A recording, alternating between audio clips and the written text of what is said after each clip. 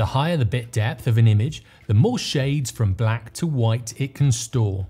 The simplest form of an image is a 1-bit image. Now this can only show 2 shades, black and white. That is because the 1-bit can only store one of 2 values, 0 and 1. On the other hand, an 8-bit image can store 265 possible shades. A 16-bit image can display over 65,000 shades, and 24-bit images can store over 16 million shades. So you can see it's an exponential scale, which doubles every time you increase the bit depth.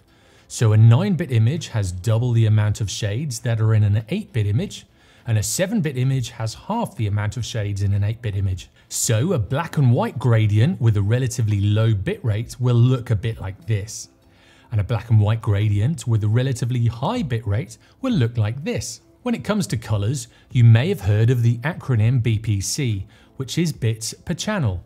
And the channels are usually RGB, which are red, green and blue. If it's an 8-bit image, this image would have 256 shades per channel. So 256 reds, 256 greens and 256 blues. And when these are blended together, they form the complete photograph. As the bit depth increases, the file size also increases because more information has to be stored the more bits there are. So a 24-bit image would be huge, whereas an 8-bit image would be much smaller.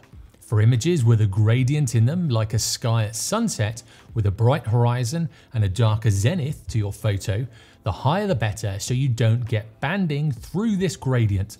Whereas if it's a clip art file or a basic logo, you should be able to drop the bit depth to reduce the size of the image. Now most TVs, monitors and phone screens cope perfectly well with an 8-bit image, so you shouldn't worry about it too much. And a smaller image will always load up a lot quicker on websites and within apps. If you like this video, try clicking on this one to learn about why you should be shooting in RAW, or click down here for another of my tutorials. And if you haven't already, subscribe for more videos. Thanks for watching, and I'll see you in the next one.